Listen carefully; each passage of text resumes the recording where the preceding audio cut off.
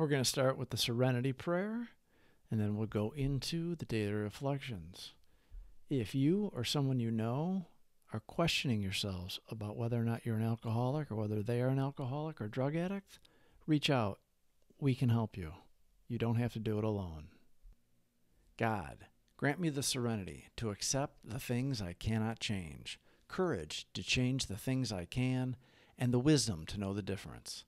Grant me patience with the struggles that take time, and appreciation for all that I have, tolerance of those with different struggles, and the strength to get up and try again, one day at a time. Partners in Recovery, December 16th. Nothing will so much ensure immunity from drinking as intensive work with other alcoholics. Both you and the new man must walk, day by day, in the path of spiritual progress. Follow the dictates of a higher power, and you will presently live in a new and wonderful world, no matter what your present circumstances. Alcoholics Anonymous, page 89, 100. Doing the right thing for the right reasons. This is my way of controlling my selfishness and self-centeredness. I realize that my dependency on a higher power clears the way for peace of mind, happiness, and sobriety. I pray each day that I will avoid my previous actions so that I will be helpful to others. This great phrase goes along with that. Everything will be okay when I am okay with everything.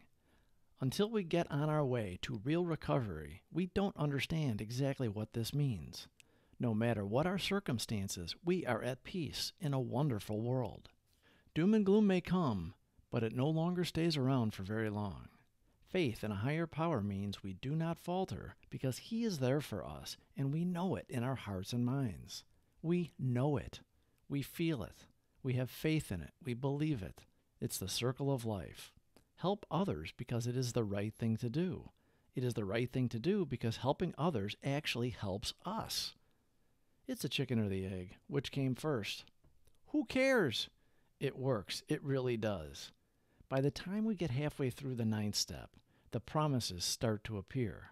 We feel better, too. We did our small part of getting out of the way and letting God's will shine through us. Partners in Recovery, December 16th. Nothing will so much ensure immunity from drinking as intensive work with other alcoholics. Both you and the new man must walk, day by day, in the path of spiritual progress.